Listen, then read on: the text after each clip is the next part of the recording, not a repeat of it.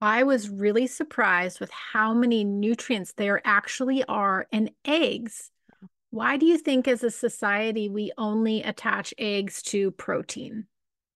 Oh, yeah, eggs. And actually, what's fascinating about eggs, beyond the fact that they are very, very nutrient dense, they're more nutrient dense than chicken, which is cool to think of, or pork or beef, or like most of the other really common protein sources. They're not as nutrient dense as most types of fish. There are some sort of more boring white fish that are about the same nutrient density as eggs. But like salmon would be way more nutrient dense than eggs. So that just kind of gives you a sense of where they land in terms of protein foods. But what's fascinating about eggs is that most of the nutrients, the vitamins and minerals that eggs contain are actually concentrated in the yolk. So when you choose egg whites, it's a much lower calorie food. The nutrient density, which is nutrients per calorie, is not that much lower than egg yolk.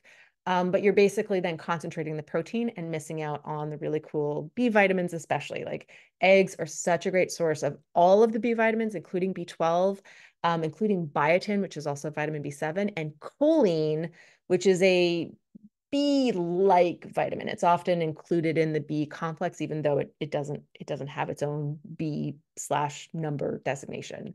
So eggs, such a nutrient dense food, and I think sadly not as affordable as they used to be. So I used to be able to say, and such a cheap source of protein. Harder to say that now. I mean, I guess they're still affordable in relationship to all of grocery prices increasing. But yeah, incredibly nutrient dense. So such a great quality protein, very easy protein to digest, but not just protein, like also all of the B vitamins and choline, all other vitamins, got some vitamin E and some vitamin A and lots of minerals as well. So yeah, eggs are impressively nutrient dense.